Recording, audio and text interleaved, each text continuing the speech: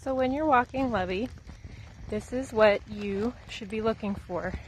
She does very well at paying attention to me as I'm walking while keeping a loose leash.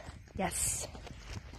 And what I do is when she's staying beside me and she's giving me that attention, yes, I give her the word yes and I reward her. So this teaches her that it's a good thing to keep a loose leash and to stay at my side and to be paying attention to me. If she gets excited or smells something and would end up in front of me or behind me, here we go. If this happens, don't yank on her. Just wait for her to come back. You can say her name. Lovie! Yes. And reward again.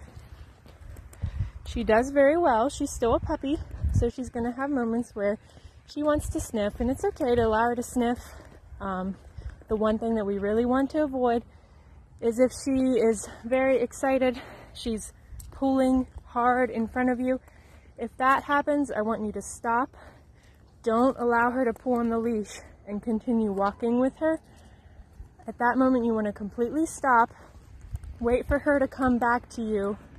You can use her name, get that attention, reward her, and continue to walk. She's doing very well.